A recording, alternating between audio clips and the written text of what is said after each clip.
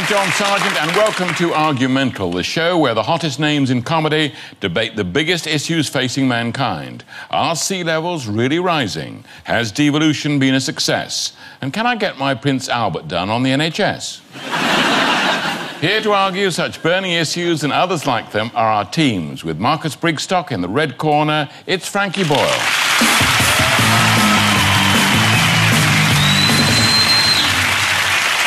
And joining Rufus Hound on the blue team, please welcome Andrew Maxwell.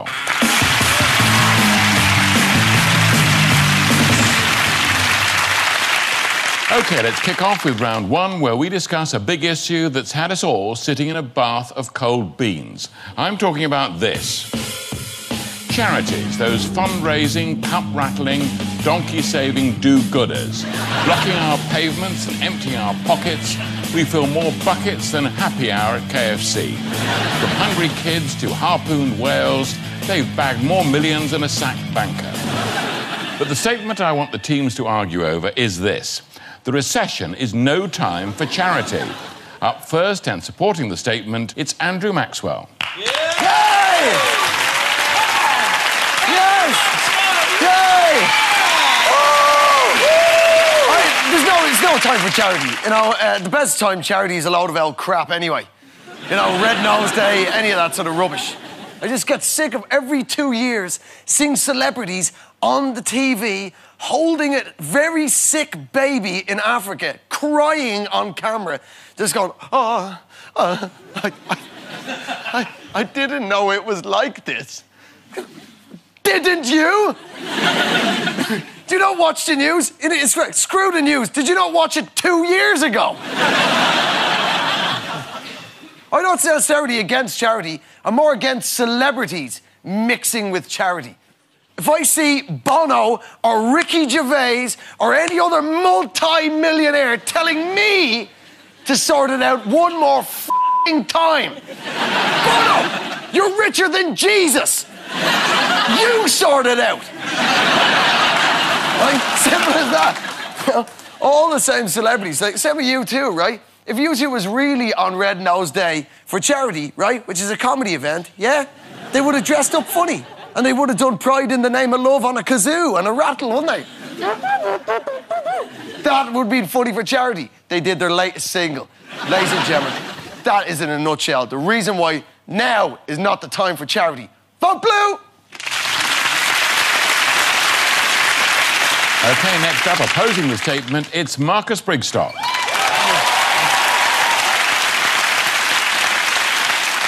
Thank you, ladies and gentlemen. Of course, this is a time for charity, recession or otherwise. The point is, Andrew Maxwell hates charity. The recession has nothing to do with this. This is a man who broke into the Cats Protection League and burst a kitten.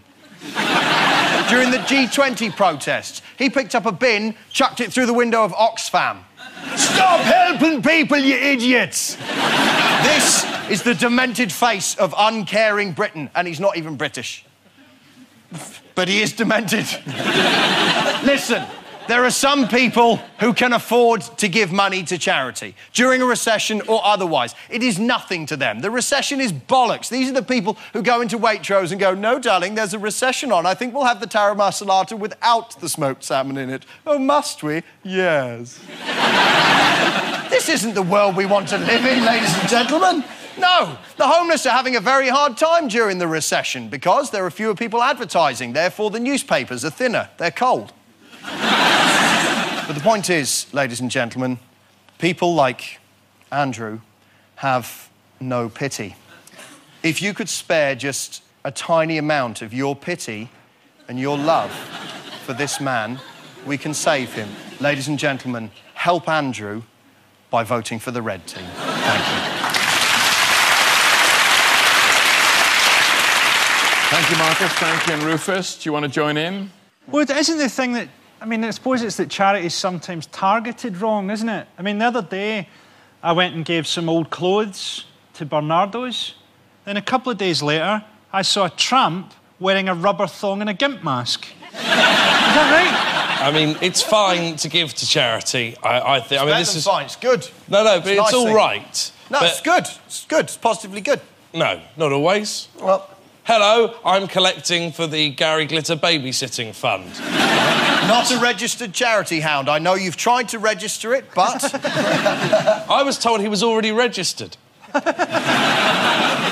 Not as a charity. The reason he's speaking up for this is he knows full well he may at some point be asked to be one of the faces on Comic Relief. And he's desperate that he is seen as being one of the good guys. Whereas only in the dressing room earlier, he said he would happily climb up Kilimanjaro for Comic Relief because you've got great PR and you were still 10,000 miles away from Lenny Henry. Exactly the kind of fear-mongering, grasping, greedy bullshit that got us into a recession in the first place, ladies and gentlemen. This is self-interest talking. Don't listen to it. All right, look, in a nutshell, it gives people that really shouldn't have the opportunity to dress up in a fancy dress costume the chance to dress up in a fancy dress costume, run around, think they're better than the rest of us. Oh, look, I'm doing something for charity. I'm doing something. I'm paying tax. Right? It should be the government that sorts out the problems. If you paid your tax like Bono should be paying his tax, the world would be a better place anyway. And the problems that they're meant to be sorting out, like the thing with Comic Relief, Sub-Saharan Africa, that can only be sorted out by us changing the trade regulations we have between the Western developed world with Sub-Saharan Africa. It's not going to be sorted out by that fat ball bag Chris Moyles climbing a mountain. Like, you think things are going to be saved by trade regulations? The only way that Africa can be saved is by me going into my work dressed up as a pirate, OK? That is the logical impulse of charity. And just because there's a recession, we can still sit in a bath full of baked beans. It's just that we'll have to feed them to our children afterwards. But Andrew's right, ladies and gentlemen. You know, it's up to government. You heard him. To use our taxes. But they don't, do they? They use them to bail out rich bankers who divide them up for bonuses. So, if you instead give your money to charity, which you can deduct from your tax bill, it won't go to a banker. During the recession, it will go to someone who actually needs it. OK, thank you all. So, is the recession a time for charity? It's time for our studio audience to decide. Hold up your red cards if you agree with Marcus and Frankie, and the blue ones for Andrew and Rufus. Vote now. Win to us. So, a clear victory for the red team. Well done, Marcus and Frankie. Right, next up is Slideshow, where I want the teams to illustrate their argument using a series of pictures which they've never seen before. Playing this one will be Rufus and Frankie. Rufus, I'd like you to start us off by arguing that school days are the best days of your life. And here's your first picture, and away you go. Thank you very much. Thank you. School days are clearly the happiest days of your life. You don't have bills to pay, you don't have anything to do other than worry about your social circle and a little bit of light revising. Surely one of the best things about the school days were the school dinners that we all used to enjoy. A bit of Spotted Dick was the name, actually, of Marcus's bread fag when he was at Eton. Jamie Oliver, like the Messiah, finally came into our lives and told us feeble-minded few that maybe it was better that your child had a salad than a turkey Twizzler drenched in evil. And, you know, it's odd to believe that for years that concept had stumped us. And yet he turned up and bowled us over with his debate. I don't want to sound like a broken record, ladies and gentlemen, you see, you can't boo that. I have to, in some way, tie this into the pictures. If I go, I don't want to sound like a broken record, you go, no. Do you think this is easy? I'm trying to make shit up about school with pictures I haven't seen whilst you sit there judging me.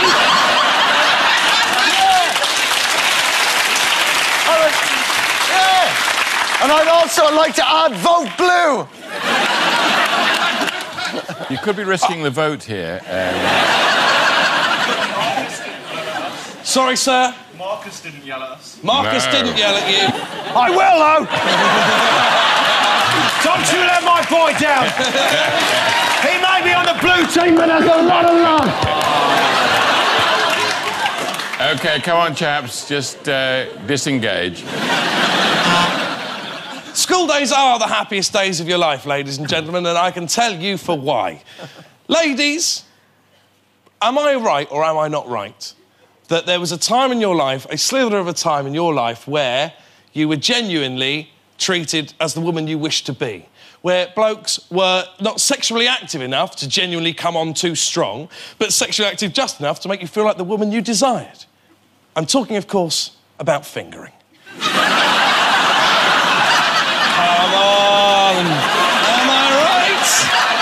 That's how it would start! That's right, school days are the best of your life! Boom!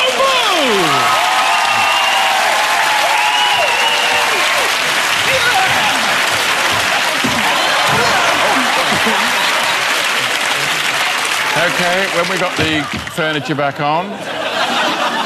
OK, settle down, schoolboys. Thanks, Rufus. Next up, arguing that school days are not the best days of your life, it's Frankie Boyle. And here's your first picture. Off you go. Yes, school days are not the best days of your life. There's young Frankie Boyle there trying to distract himself with a large pile of pornography. School ruined my sex life. Obviously, I can now only come if I make love in a tiny dark room filled with sports equipment. So I burnt the school down. What people don't understand about chemistry is that it's a fantastic basis in weapons training, and I took full advantage of that. There was not a great deal of possibilities going to school in Glasgow, and eventually I realised that's Charlotte, Frankie. School was an onion with layers of misery and tedium, but when you peeled them back, there were further layers of misery and tedium. I progressed to drugs. I took skunk and LSD, I took ecstasy. I was 6.5 years old and what's known in Scotland as a late starter. I started to experiment sexually. I dress up as a schoolboy, and it wasn't difficult because I was a schoolboy. It was a fantastic time for me, but it wasn't funny. That's the most important thing. It wasn't funny in the slightest. That is why school days are not the best days of your life.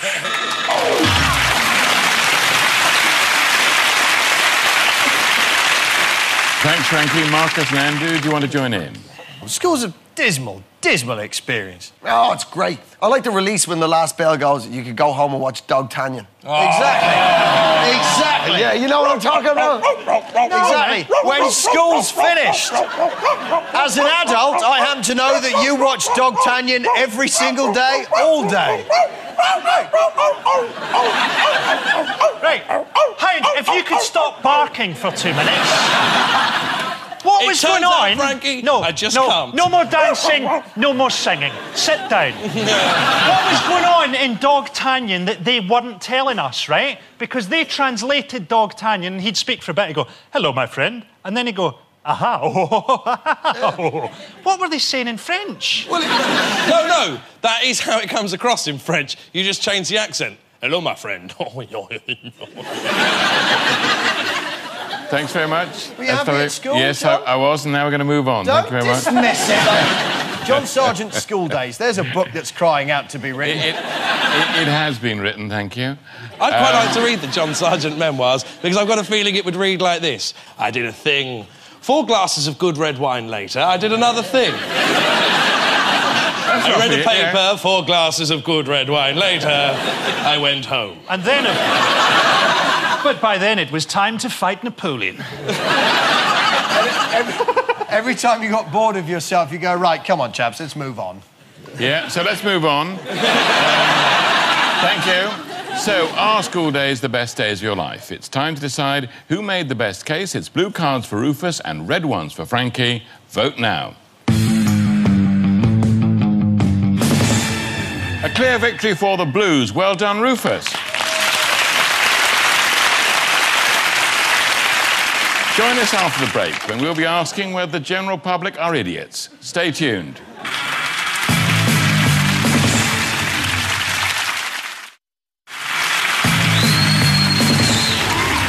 Welcome back to Argumental, the show with more controversial statements than the Pope in a condom factory.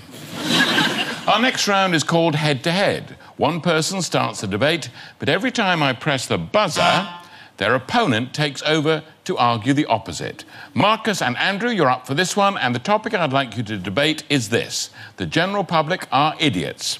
And Andrew, I'd like you to start us off in favour of the statement. Off you go.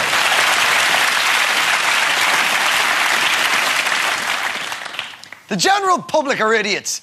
Everybody knows this. Statistically, it's there. More people vote on X Factor than they do in the general election. People care about stupid stuff like charity. You see, this is the problem. No one quite knows who the general public is, and most people don't think of themselves as the general public, and that's why you think the general public are idiots. But that's not true. It's just a gang that you're not in. Look at that fella there. You could easily say, traffic cone on his head, bottle of American beer in his hand, what an idiot. But look at his face. He's having a great night. He doesn't care what you think of him. He thinks he's Whizbit. He's not an idiot. He is an idiot, although he is also Michael Flatley. Listen, individuals get picked out, and they're idiots, and then because you don't know them, you lump them in with everybody else. Every winter, there's a bloke who runs onto a lake to get his dog back when it's frozen. He's an idiot. Most people would go onto a lake to get their dog back. In a sort of general sense, the majority of people are dog-getter-backer people.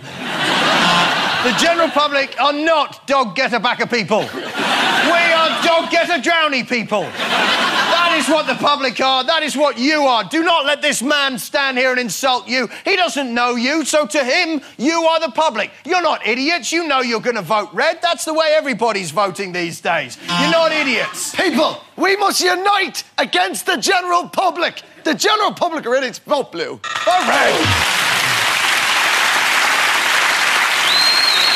Thank you, gentlemen. Rufus and Frankie, do you want to add something in support of your teammates? You can't say the general public are idiots, because people aren't even the general public. People are individuals. I mean, this guy here, he's an idiot.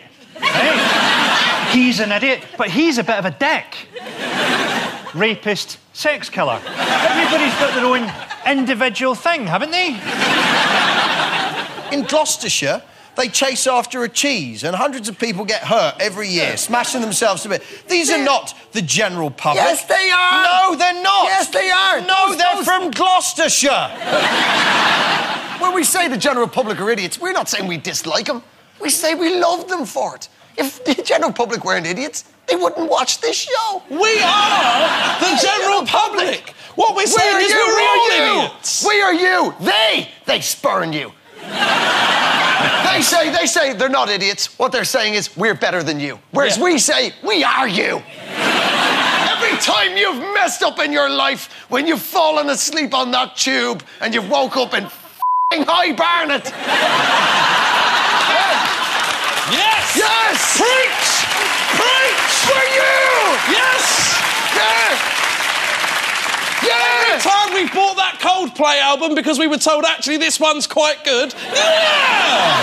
We are you! We're you! Every time you've had a drunken one-night stand and then tried to order yourself a taxi from your own house.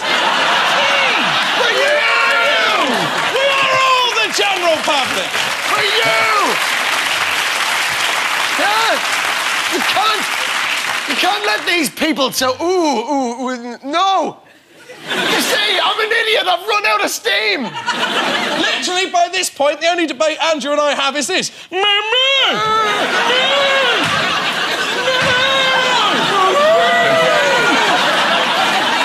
you? Vote blue!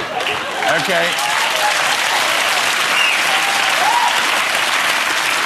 Marcus and Frankie, you've got 1 moment to reply. I'm not exactly sure how what you were doing there differed from what you've been doing all night. It hasn't. Marcus? It is simply beneath my dignity to get up and patronise you with dances, shouting, pointing, and keep doing shit like this. Frankly, you can have it. It is entirely yours. Have we done any musical barking? No, we haven't. OK, so the general public are idiots, or are they? It's red cards for Marcus or blue cards for Andrew. Vote now.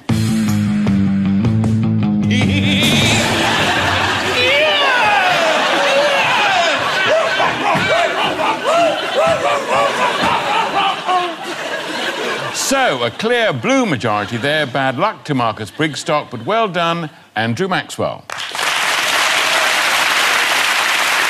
Genuinely depressing. Genuinely depressing. Okay. I actually would like to hang myself with hounds' intestines. OK, that won't be necessary. We're moving on now. Thank you. This next round focuses on another major cultural issue. We live in a society where taboos are breaking down and boundaries seem to shift all the time. There's more openness and freedom than ever before, but some behaviour still defies conventional norms. Please welcome our special guests, Alexander and Vera.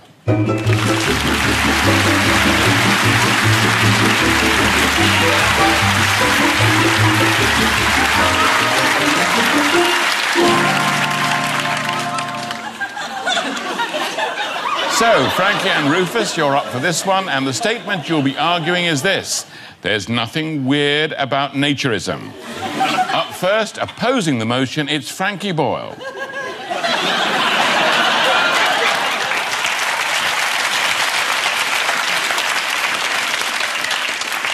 If there's nothing wrong with naturism, then how come I'm still banned from Euro Disney? People say the world would be a better place if everybody was naked all the time. A better place for who? Rapists. I'd like to go about dressed as a Viking in my day-to-day life, but I don't do that because I'm aware that that would make me look weird. But who's more likely to get arrested popping out for a pint of milk? Someone dressed as a Viking or someone with their cock out?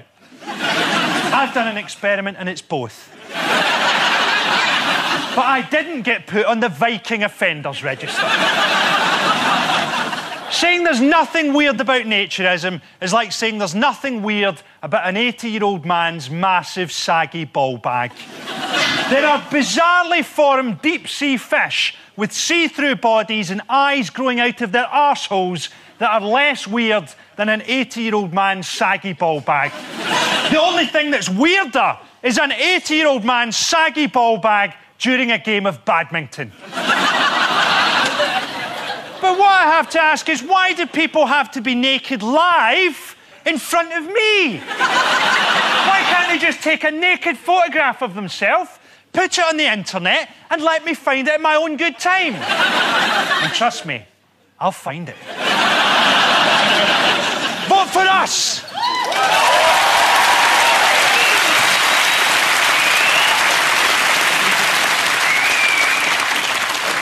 Thanks, Frankie. Up next, opposing Frankie and in favour of naturism, it's Rufus Hound. Thank you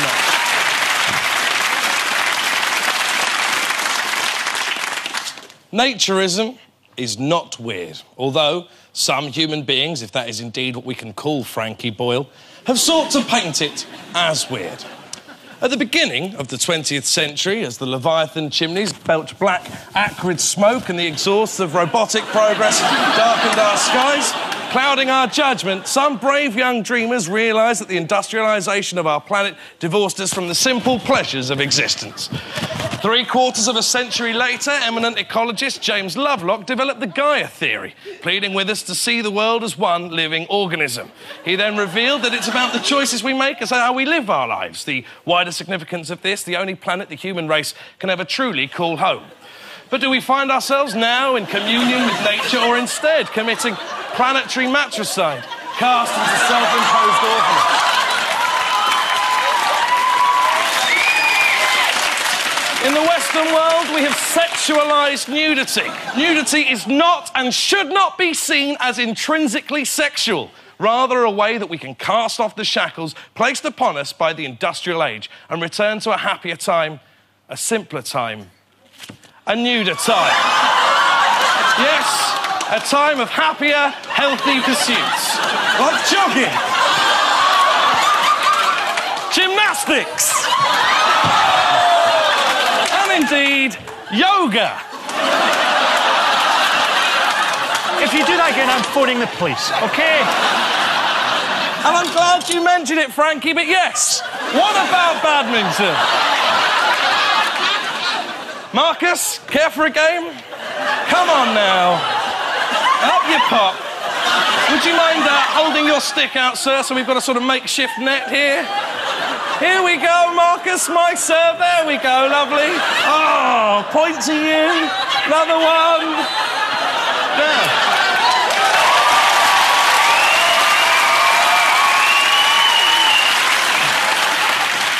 Ask yourself this question, ladies and gentlemen.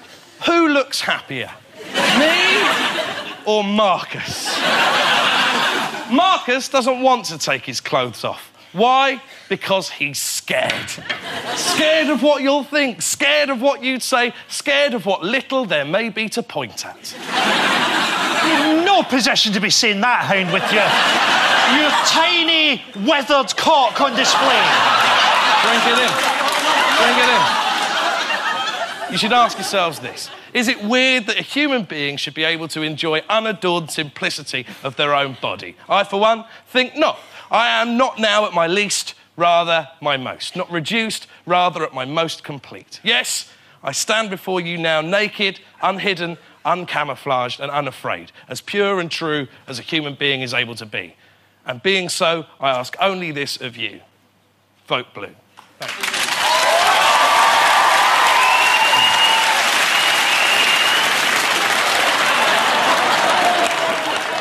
Thank you, Rufus, and a big round of applause for Alexander and Vera.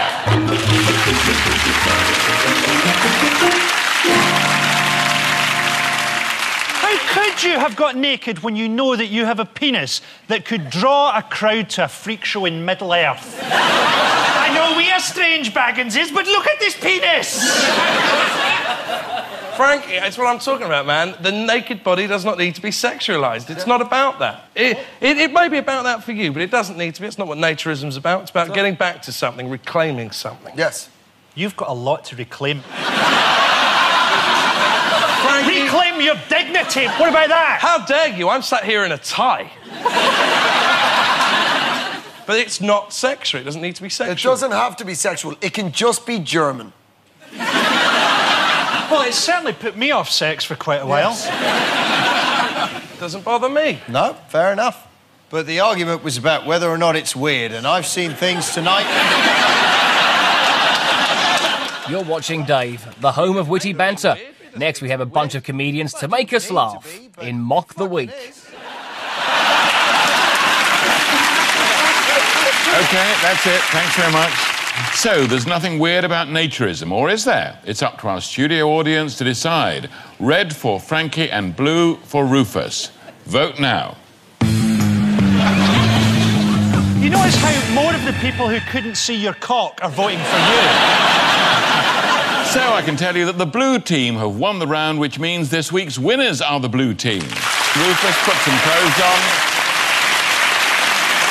Well done, Rufus Hound and Andrew Maxwell. Commiserations to Marcus Brigstock and Frankie Boyle. That's all we've got time for. Good night.